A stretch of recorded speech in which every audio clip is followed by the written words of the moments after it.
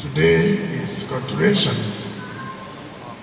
of the Armed Forces remembrance.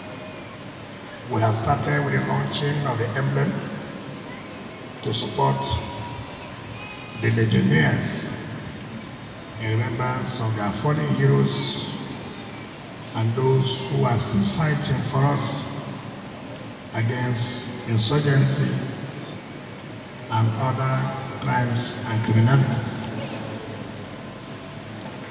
15th of January is a day marked for remembrance of those who fought in the World War and the Civil War and lost their lives, and some of them are still alive. They fight for our country. No sacrifices can be too much for us to make for those who fought for us. Nobody knows what would have happened if they did not fight against secession, if they did not fight against the Civil War. Nobody knows what would have happened today. But I have always said, it is not enough when we come on 15th of January or launching of emblem to support their families. Every serious government should by now, as a piece of legislation, where there must be a standing fund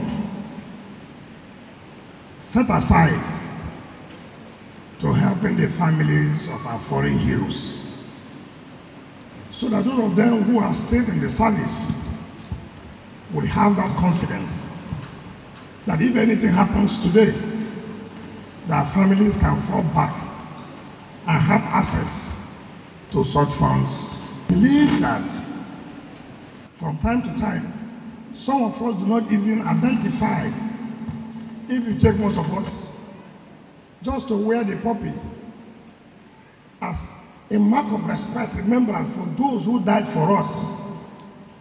Some of us are being forced. Oh, I forgot.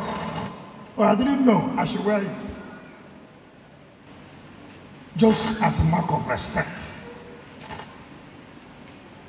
And after 15th of January, you don't wear it again. But just to make these few sacrifices, these few days, by putting this anywhere you're going, we forget easily. And these are people who fought for us, for this country to be united, for this country not to disintegrate. And these are people who are still fighting against insurgents, dying every day because of us.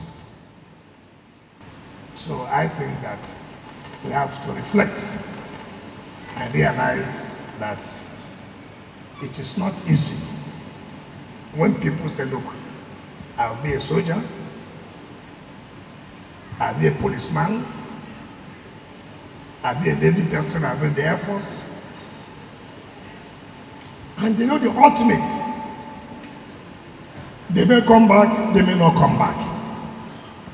So those who can make such sacrifice, I think it is important for us to continue to support their families and to continue as a mark of respect.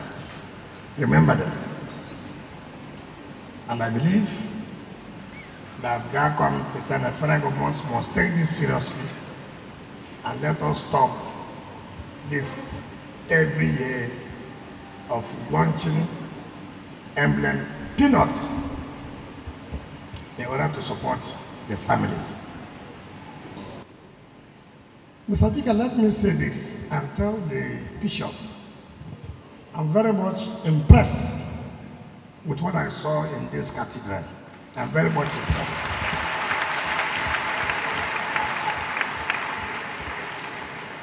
I'm not surprised. When he was a vicar in my church, I saw the leadership qualities in him. And that is why when you support people, You know, those who are committed, who would not like to worship here. I was thinking that St. Paul's Cathedral is the biggest, but coming in here today,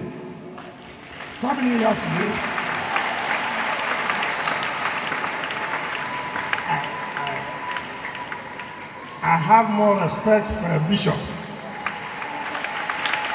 And that's why I said the church, the government must always partner with the church. So this government will support this church. When you come back, tell him he should not hesitate to see me in government house. But tell him we are supporting him with a sum of 50 million naira.